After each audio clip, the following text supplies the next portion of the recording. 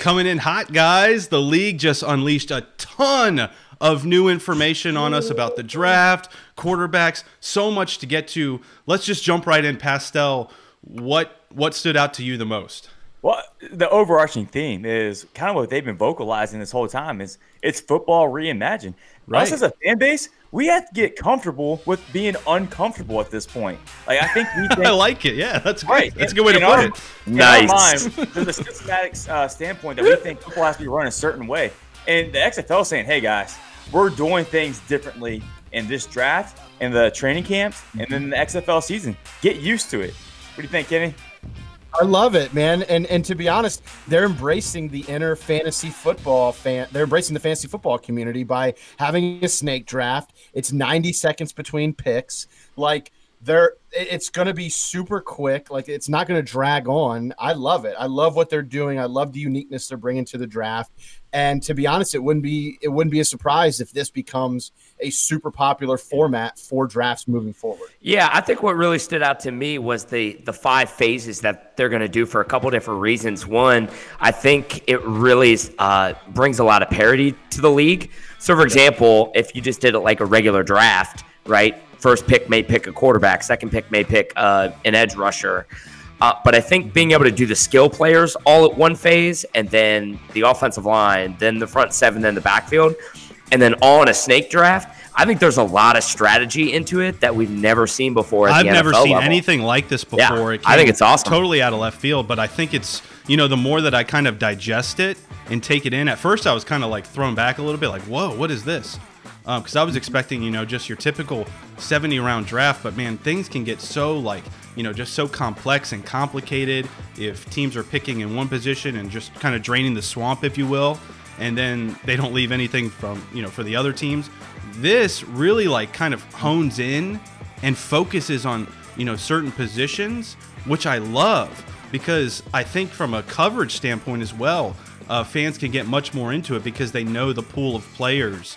Instead of this, pool of 1,000 players, you dwindle it down and you kind of get more into the weeds in these specific positions. It's kind of like the fantasy football draft, right? You have to be very strategic. If the number 1 running back is going to be drafted, obviously number 1, am I going to double up on receiver if it's the snake draft? If I'm picking number 8 and 9, you're going to have to really think ahead on how you're going to pick these positions. Yeah, I think that's a fascinating thing because obviously you go right to fantasy football because that's how fantasy does it with the snake draft. We can relate to it. Me personally, I hate drafting at the ends because you're forced to make quick decisions. Where in the middle, you make your pick.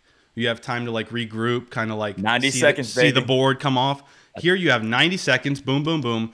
And if you're at the ends, you're either picking back to back or there's only a couple picks between where you're picking again. So I feel like you could kind of get rushed into making decisions. So you really have to have your ducks in a row and your boards solid of the players that you've scouted. All 1,000 players. All 1,000 of them. And we're really going to see. It's wild, man. We're really going to see when the skill players start to go off the board, what teams. We're going to get an idea, a little bit of insight on how teams are going to want to be built and set up, and what kind of players they're drafting, and how that's going to complement maybe the offense they're going to be running. So if DC's picking number 1 and they pick, first name that comes to mind, Trent Richardson. And, he's a big bruising kind of back. We know, okay, DC's probably going to run the ball a little bit. But if they go out there and they pick some kind of burner at wide receiver, we'd be like, well, they might be opening up the offense a little bit and be more focused on that. So it's going to be very, very interesting to see how that first tier that phase 1 skill players start going off the board. Yeah, I agree with you, Kenny. The other thing that stood out to me when we talk about a snake level draft, think about when you're drafting on ESPN or Yahoo, right? So you have that board, that platform that you're sitting on. They're going to be announcing these selections on XFL.com. So knowing Vince McMahon, just throughout the years and everything he's done from a promotion standpoint, I wonder if he doesn't have a creative ace up his sleeve and essentially promotes it like a fantasy football draft with an entire platform. Yeah. Right. So if it's all video conference, have the video conference room right there, and it's a complete draft sheet right in front and just picks it like fantasy football. I think it'd be so sweet. They haven't really come out and said they said that they're going to be announced on all their their various social media platforms. They haven't really gotten into detail on how they're going to announce them. It doesn't sound like they're doing like a live video production of that sort, which I was kind of disappointed in. They're going to announce it on XFL.com. Yeah, but that could mean a ton of different ways. Like how are they going to present that? It's going to be a conference call. So I'd imagine it'd be like the old NFL drafts, kind of. I mean, obviously with newer technology, but like the old NFL drafts back in the day, where the commissioner would pick up the phone. This is who I'm picking, and he'd go up and announce the pick. Now I'm sure it'll be a little different than that, but it does say the draft will be held via conference call. You think they're going to just show the conference call? No, there's no way. I don't think that's how it will work. No, they'll probably have like a little draft board. Like they'll have a draft board, like a live tracker, right? Yeah, like a live tracker, like a fantasy football, a fantasy football draft. Yeah. So I thought it was interesting too that they're going to allocate before the draft. They're going to allocate the tier 1 quarterbacks. That's the biggest news to me personally. Yeah, but think about it. Like it's because the parity thing with all this. They want to make sure every team has a good tier 1 type of quarterback. They want to make sure the snake part of the draft kind of promotes that parity. Honestly, so DC has the first overall pick of the entire draft, right? Well, if you look at the next few phases, so it has 5 phases in the draft: phase 1, phase 2, phase 3, phase 4, with certain position groups within each one of those phases. And there's a different team that's picking first in each phase. So yeah, maybe DC has the best skill player in the draft, but that could mean St. Louis has the best offensive lineman in the draft. And it just kind of keeps talking about the parity, to your point, Kenny, with the quarterback being allocated for the teams prior to the draft. It's interesting how they worded it. I've been having conversations with people on Facebook about this, how they worded it. One quarterback will be assigned to each team. That word right there, assigned, is scaring people. That's not a great word when you're talking about parity, when you're talking about the balance of competition. Assigned is a word where it's like, well, because it doesn't really go into like why. It doesn't go into a description of how this player was assigned. Assigned kind of just means like, all right, you're going here, you're going here. Does the player have any say of where they're going? Does the team? We know that they supplied a list of quarterbacks that they were interested in to the league. So like how I think people are just a little concerned on how that process is going, because a lot of people just wanted the quarterbacks to be a part of the draft. Maybe have their own like phase, if you will, but be a part of the draft instead of being assigned. So that's something that's been scaring people kind of online. But it still brings parity. Go ahead, Kenny. Yeah. From what I read, obviously we talked about this previous, but the manager and the coaches, they've submitted the list of their preferred quarterbacks to the XFL. Obviously, they've been in constant communication, but the league also says they're resolving any disputes if multiple teams request the same player. So I'm sure however they resolve that dispute, every team has to be on board with that. I don't think there's any holdouts, or they probably wouldn't already announce that by now. I'm also interested. We're going to find out a lot of news after too. Right? Like after the draft, I bet details come out. So, and there's only so much you can put in a press release. I mean, there's a lot of information to cover here. So maybe they didn't think that people would be wondering about that, but I felt the same way as you did, Riley. Like the word assigned kind of sounds a little bit odd to me. It's a little odd. It's a little odd. That's all. And it's not just me. It's been a big thing on Facebook. A lot of people have been talking about that in our comment sections. We promoted a graphic earlier, kind of giving a rundown of details from the press release, and that's one thing that people really are kind of harping on is like, oh, I don't know if I like that whole assigned thing. Like how are they assigning? How is this all working?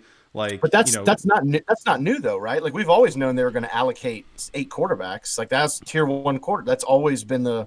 I think it's just more how they're phrasing it than anything, honestly. Yeah, Riley, I feel like you just I think it's the biggest news is that this is all happening before the draft. Like we had conversations like, are they going to wait for NFL or like for guys to get cut from practice squads later? Like how late are they going to wait? Apparently they're not waiting long at all. Like it's happening within the next week. So now people are like, wow, where are these names? Do they have 8 guys, off to the side here that they're ready to release? Boom, boom, boom, which would be huge news. Over the next few days, or is it guys that are already in the draft pool, like a Connor Cook, that they've promoted on social media heavily over the past couple days? Is it going to be a guy like him, and they're just going to take him out of the pool and be like, Connor Cook has signed with this team, or he's been allocated or assigned to this team? So it's just kind of, I think it's just creating a lot of question marks for people. That's all. I personally think it's just, I think it's micromanaging, one, yes, on the XFL level. Whether you believe in that or not, that's up to you. But I do think it's going to help cause a better parity within the league, because there's a panel probably at the XFL that's not very emotionally attached to these players or this team, where a coach like Bob Stoops might be emotionally attached to a player like Landry Jones. So is it best for the XFL that he gets them? Maybe. But I'm sure Bob Stoops is saying, like, absolutely. But the XFL is stepping in and saying, like, no, maybe he needs to go over here for the better of the whole football league. Well, and I'm sure everybody submitted their list of preferred quarterbacks, and then I'm sure they were ranked. So what the XFL does, and I guarantee you this went into the dispute, they probably aggregated everybody's rankings and said, okay, this guy was ranked number one on only one sheet, and that was by, say it was Coach Gilbride, and that was by Coach Gilbride, so he's obviously going to go there. And then this guy, both these guys had him ranked second.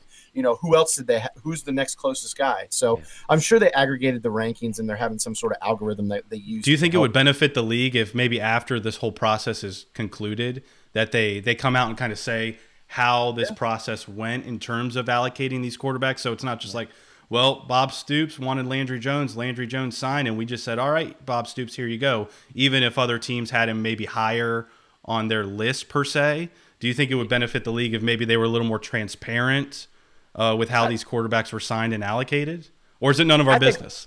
I think for the diehards like us and some of the other guys that we interact with on social media, I think that matters. For the casual fan, I don't think it's going to matter that much, to be honest with you. I think it's just kind of I agree with that. Through the wind. I mean, that this stuff that we want to know, right? We're really breaking down the XFL and the ins and outs of it, but the casual fan, probably not. It's honestly us and people that we're interacting with, because those are diehard XFL fans. If you're following the XFL right now, you're a diehard. You're a diehard fan. Yeah. So I think it's it's just more of this pool of fans that are really into the league that kind of want to know.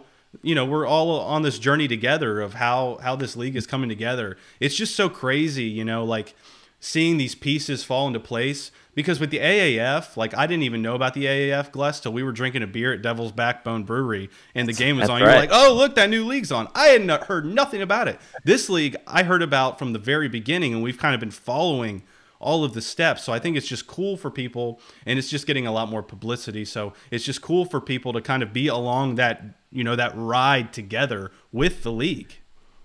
And what's really cool too is this isn't the only draft. So at the end of November, if rumors are to be believed, they're going to have a supplemental draft that is going to consist of players that were released from the NFL, which could have bigger names, right? Honestly, or players who have finished their college career, and Canadian Football League guys who are done with their season. So, I mean, who knows? There could be even bigger names out there at the end of November. So it's pretty cool. We'll at least get a couple drafts. I think that's pretty neat. Hey, Kenny, what did you say about about Oliver Luck in our Oliver Luck segment? Was that he's a disruptor, right? Yeah, and right now he's shaking up the football atmosphere as far as like how things are run. And kind of like I said earlier, like, be comfortable with being uncomfortable. And I think this is maybe an Oliver Luck factor with all of this, is he's a disruptor and he's shaking things up. It's football reimagined, and I love it. Yeah, yep, that's right. Hey, I mean, one thing that's stuck out to me. Yeah, it is.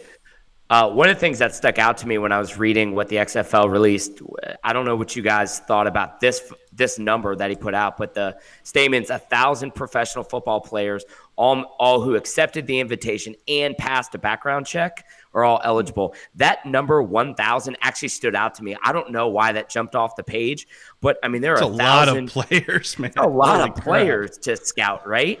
And to have a big list that you're going to choose from. Now, it's going to be 700 plus players picked, but 1,000, I don't know. Yeah. That number just stood out to me. I still don't know how to react to that, other than, I mean, they've done their homework, right? I mean, all these camps, the spring games, all of that kind of stuff. It's a brand new league, so it's going to have a lot of names. That we're so used to seeing the NFL draft have like 256 picks, some around there, give or take. That 1,000 so jarring. It's what are we talking about, the MLB draft now? Yeah, well, honestly, the way I see it is a lot of people were thinking, like, where are we going to get the athletes from? Is it going to be from the CFL? Is it going to be the practice squad players of the NFL? Is it going to be college athletes? The 1,000 number, the number 1,000, kind of tells me, like, hey, they're getting a little bit of everything, because that is a lot of players. And there's players from college now that they are coming into the XFL, and that might start a whole new thing down the road on players leaving college to the NFL, CFL players. Maybe they get paid more in the XFL. So, I mean, I think it's kind of like saying, like, hey, we have options, guys. They're slowly leaking out. Yeah, they're slowly leaking out, like, the draft pool of players. We're about halfway through right now. And I think it's such a great mixture. I mean, you want guys that you've seen in the NFL that kind of were in the league for a while now. They're kind of on the twilight years, if you will, of their career. But I also love that you have guys from like D2 schools. You have guys from the CFL, guys you saw in the AAF. I think the blend of players it's really something that excites me. Yeah, it's a very eclectic group. It's good to see. Yeah. So I mean, there's just from now until February, I think the news is just going to pile in. So it's an exciting time to be following the XFL. And here at XFL Chalk Talk, we are going to be there the entire way. So follow us on social media at XFL Chalk Talk. We're on Facebook, Twitter, Instagram, YouTube. You can catch the podcast on Spotify, Google Play, iTunes. So make sure you check us out, interact with us, and we will see you next time. What's up, football fans? This is Riley from XFL Chalk Talk. Subscribe below and hit that notification bell so you can receive the latest episodes and bonus content from the show. And interact with us on social media. We're on Facebook, Twitter, and Instagram at XFL Chalk Talk.